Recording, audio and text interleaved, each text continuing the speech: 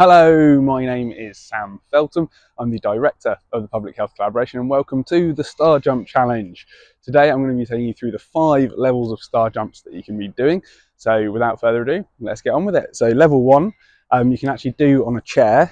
So if you can sit down like this and literally just doing your arms. So that's 1, 2, 3, and then side profile just so you see it. 1, 2, 3, like that.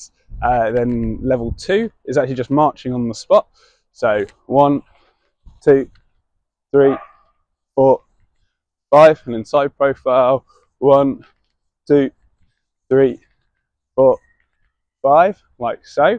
Level 3 are your regular star jumps. So that's feet together, hands by your side. 1, 2, 3, 4, 5. Now this is where we go up to the next levels. Level 4 are star bursts. So you're crouching down to the ground and then jumping up and coming back down. So that's 1, 2, 3, 4, 5. And then last but not least, level 5, which is the star burst, along with a burpee. If you really want to go for it, you can put in a press up there as well. So that looks a little bit like this inside profile. So crouching down, star burst, down into the burpee, press up, if you like, back up. So that's 2,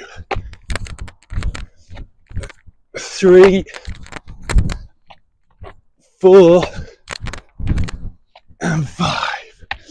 So just like that, those are your 5 levels. If you have any questions, be sure to get in touch with us. And if you want to get involved in the Star Jump Challenge, make sure that you go to www.thestarjumpchallenge.org and get involved.